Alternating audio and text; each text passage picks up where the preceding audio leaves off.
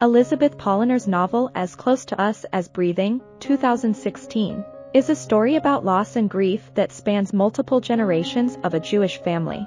The title is taken from a Reform book of prayer. You are as close to us as breathing, yet you are farther than the farthermost star. Poliner has also written a poetry collection, Sudden Fog, and her short fiction has appeared in the Kenyon Review, the Southern Review, and others. She teaches creative writing at Hollins University.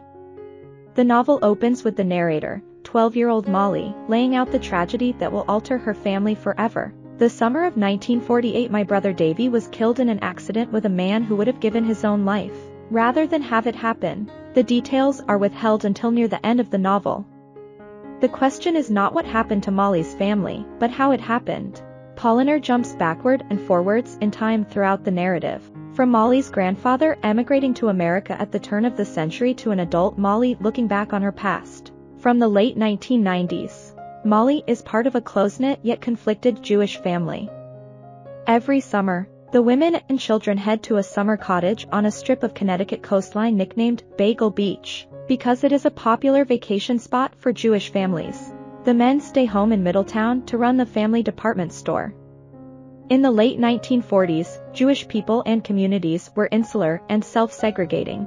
To marry outside the faith was unthinkable. The adult Molly refers to this tribalism as part necessity, part comfort, following the cultural trauma of the Holocaust.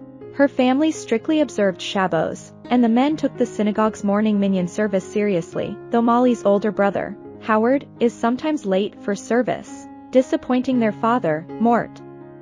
Every summer, old family conflicts and patterns resurface as Molly's mother and aunts reunite. Her mother, Ada, the family beauty, notoriously stole her husband, Mort Libritsky, from her older sister, Vivi.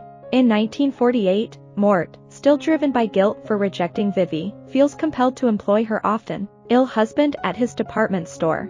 Vivi feels she has settled for second best with her husband, Leo, and still resents Ada for taking Mort from her.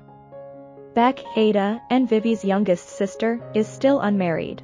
She has a fiancé, but he brutally rejects her, telling her he has found someone more like-minded and educated while away at college. Every year, Ada blossoms at the cottage, away from the conventions and obligations of her everyday life the rest of the year. The conventionality of the patriarchal Mort is stifling. Only when Ada is alone at the cottage with her sisters, despite the old rift between herself and Vivi, does she seem to live fully.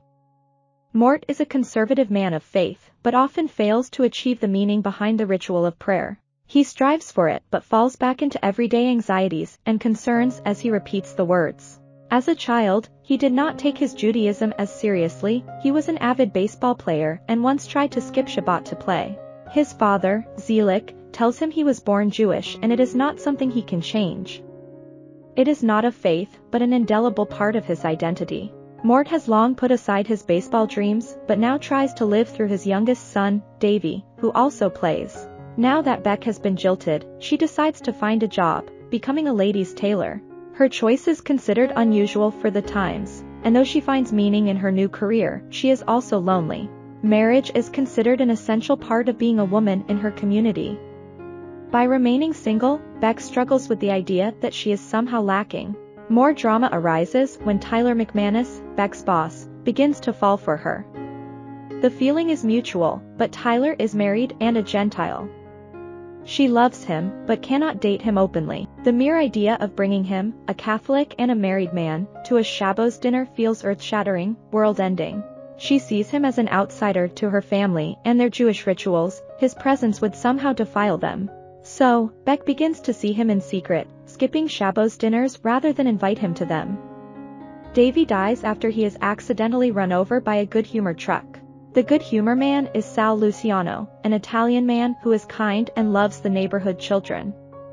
Ada fixates on his status as a Gentile. He is an outsider, and to her, he becomes a killer, not a good man who made a terrible mistake. She becomes more insular, suspicious and paranoid of Gentiles, and under her lead, the family draws in upon itself in the wake of Davy's death. Mort, on the other hand, struggles with his faith. His dreams of baseball glory die with Davy, and his faith suffers as well.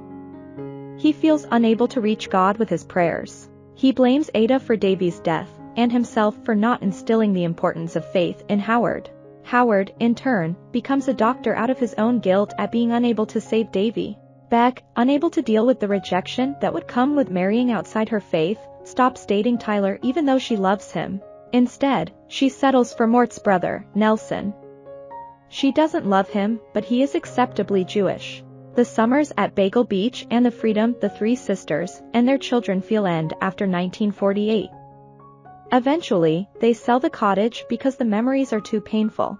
No one wants to return to that place. An adult Molly revisits the cottage at the novel's end, reflecting on Davy's death and the ways it affected her family in the long term. She considers the impact a single life can have on the world, no matter how small, no matter how brief. A New York Times review called As Close to Us as Breathing, a big-hearted roundelay of a novel that performs the invaluable service of recovering a lost world. It was long listed for the Center for Fiction First Novel Prize, was voted an Amazon Best Book of the Year, and won the 2017 Janet Heidinger Kafka Prize. I hope you enjoyed this video. Leave a like if you did and be sure to subscribe. Thank you.